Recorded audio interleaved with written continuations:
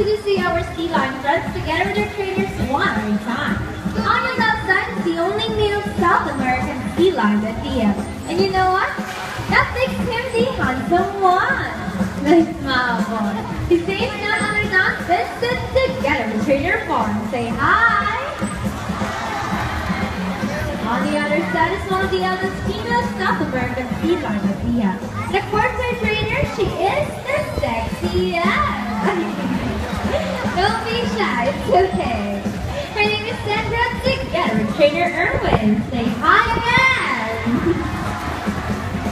Let's continue. Guys, do you have any idea why they're called feet or feather-footed marine mammals? Any idea? Do they have feathers? I thought that many bodies, do you have feathers? The answer is no.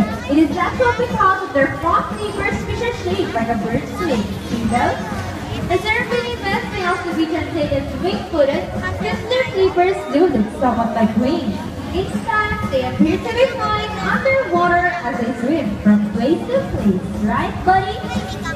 And you know they're often mistaken as seals because they look very much alike. But some differences between a seal and a sea lion is the fact that they have bigger front features.